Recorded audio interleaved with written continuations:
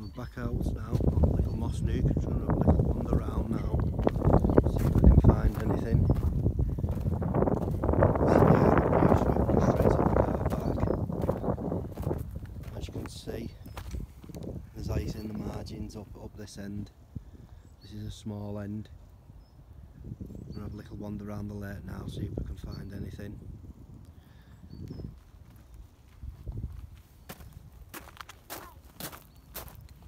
As you can see, you are behind a lock gate. Just behind the car there, you've got the toilets. Walk down this far bank to the bigger side, my favourite part. Me and the little inn. It's looking quite choppy down here. Nice and clear.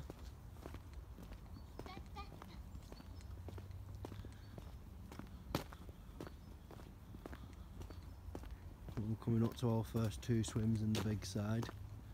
I do keep saying only 6 swims, it's not it really, it's 8 swims, it's only 6 anglers at a time. But if you get 3, 4 down here, it does get a bit busy, and up there, 2 of you can work out well. Here's the next 2 swims, as you can see, nice and clean swims. Quite spacious, easily fit a 2-man bivvy in here. This is the pier swim. Fished this one before, good result from here. Fishing over on the reed line over there, landing myself a nice new 20-pounder from out of here. Water's still looking nice and clear, still quite a bit of weed. And we'll just move round now to the next swim, which is the tree line. As you know, I've done a vlog from this one. Got a bit of ice in the margin here. And this one's a nice clean swim also. If you remember last time fishing this in the hail and the snow, I had one on the zig, and then just on packing off I had that 11-pounder. I'm going to walk round to the other side where the sun's down on there. The wind is blowing into there, but climb a tree and see if we can spot anything. Don't fancy the top end as the sun isn't really hitting that side, so it's all on here. It always is at this time of year.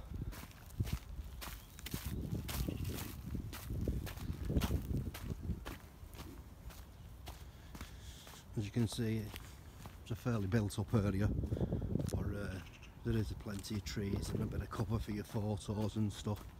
It's what you make of it yourself.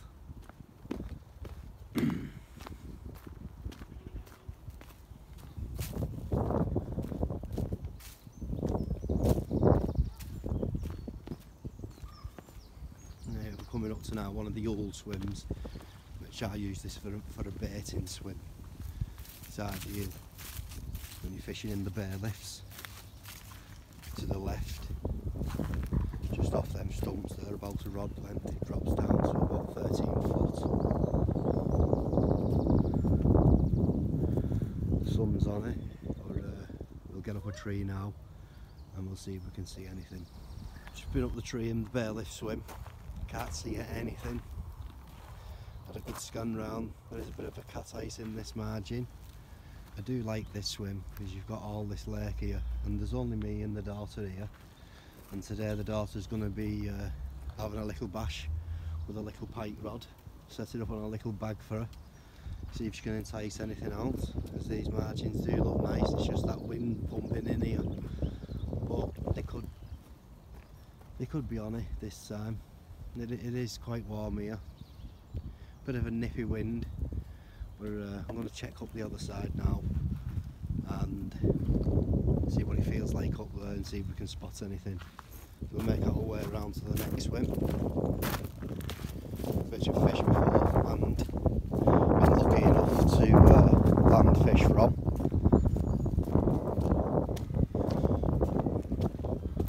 As you can see, you can actually just walk down here and fish in this reed line at the right time of the year, or maybe through the day in the winter while the sun's on it. and bait up for it. This is just the little outlet. It's just a small outlet. You do see a lot of fish there during the warmer months, and we're just making our way around now to the sunken island swim. It's not the big swim. Just hope you can hear me, as it is quite windy. I've not got a microphone or anything, and I'm just using the phone. Here we go. This is the sunken island swim. Sunken island is just out there. It does get quite weedy. But there's a nice common in here, what I keep seeing. Keeps showing itself there quite a few times. So this could be another area to get on, but it's just that wind I'm a bit worried about. So let's make our way around to the next swim, which is the Narrows. Just giving you a quick little overview of the water. You know, you've got all the reed line here, the rushes, averaging around 4 foot in front of them.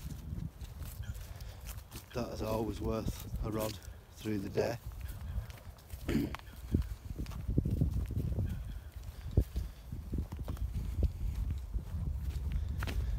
And this is the Narrows swim. Not really called the Narrows just because of the little swim where you put your rods. It's quite shallow in front of your ear, but that's where the cut through has been widened. Quite shallow going through there. There is a little bit of a drop. You do see fish in there. So we're going to have a wander around now and have a look there, see if there's anything in the gap. In that sun, you never know.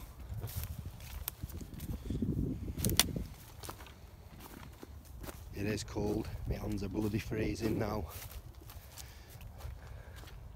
A lot of work going on here, removing stuff where they've dug it all out.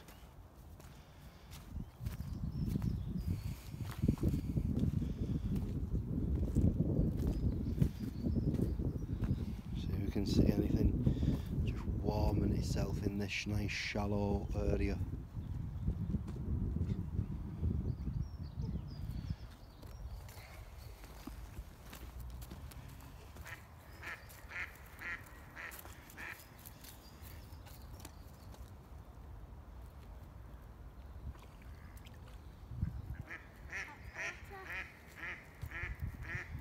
It's looking quite nice, this.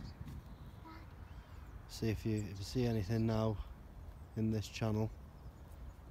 It does drop off. There just under the tree into the main body of the lake. And I'm thinking that's what they're using.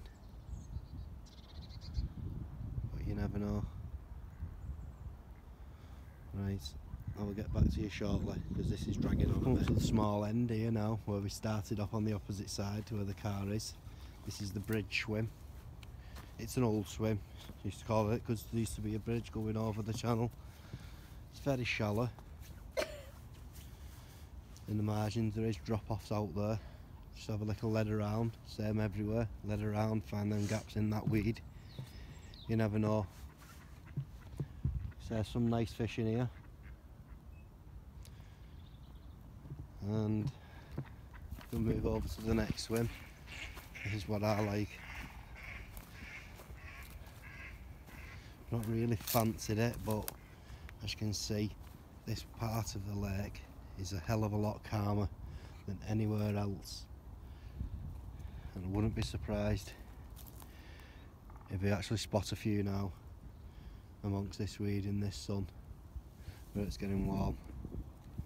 So I'm going to go off camera now once I've been to this swim, because I've got some little areas where I do see them. And here we come to Bashers. It's lovely and warm.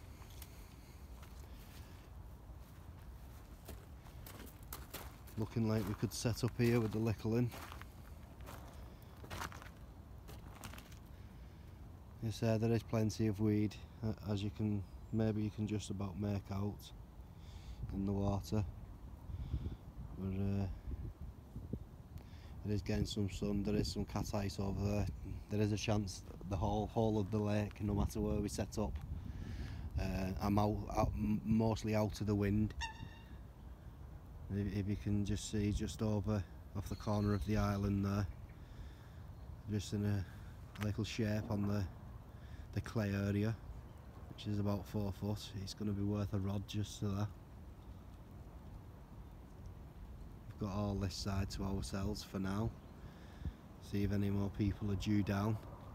But that's just a little look of the lake for £17 for the 24 hours. Sorry if I keep going on about it.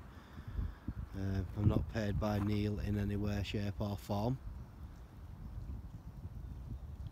to publicise it. It's just it's a nice little water. Obviously it's not everyone's cup of tea. It's in a built up area, but like I said, you are behind the lock gate. You have got the toilets there. You know, not the facilities that you'd have at the likes of Clairview Fisheries or Linear and Lynch Hill, places like that.